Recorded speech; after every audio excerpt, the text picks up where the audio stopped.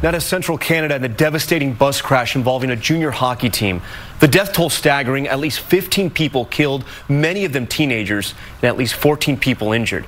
That bus said to have been T-boned by a tractor trailer. Here's ABC's Ron Claiborne.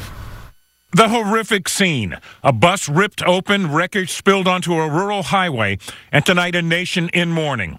This after the bus with the Canadian Junior Hockey League's Humboldt Broncos team on board T-boned by a tractor-trailer truck in Saskatchewan. 15 people on the bus killed. Among the dead, the Broncos coach, Darcy Hogan, and Jackson Joseph, the son of a former NHL player. The worst nightmare has happened. 14 others on the bus were injured. The father of one tweeting this heart-wrenching photo of injured players holding hands. We will never forget the members of our Broncos family who were taken from us and who were injured. The Broncos, whose players range in age from the teens to 20, were on their way to a semi-final Junior League hockey game. In a statement, Canada's Prime Minister Justin Trudeau saying, "An entire country is in shock and mourning. This is every parent's worst nightmare." Canadian police say the driver of that tractor-trailer truck was not injured in that accident. He was initially detained for questioning, but has since been released and is now said to be undergoing psychological counseling. Tom? A truly sad story. All right, Ron, thank you so much.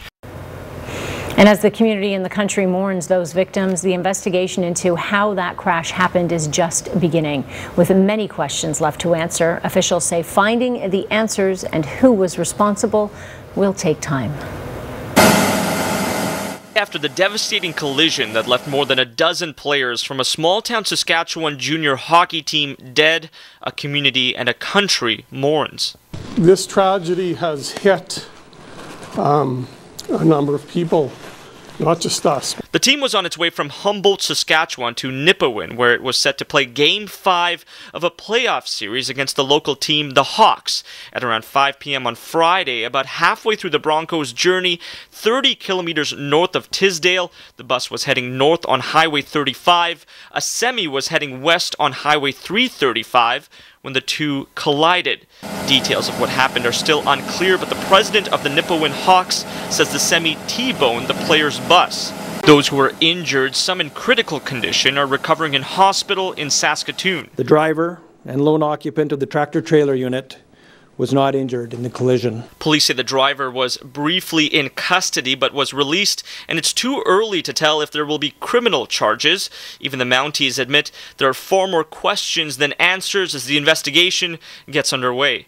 This is a very involved investigation, and due to the large amount of evidence, information, and the number of victims, this work will take some time. Police say they will look at road conditions, weather conditions, and any potential technical issues with the vehicles. But for now, people close to the team are grieving those lost and praying for those still clinging to life.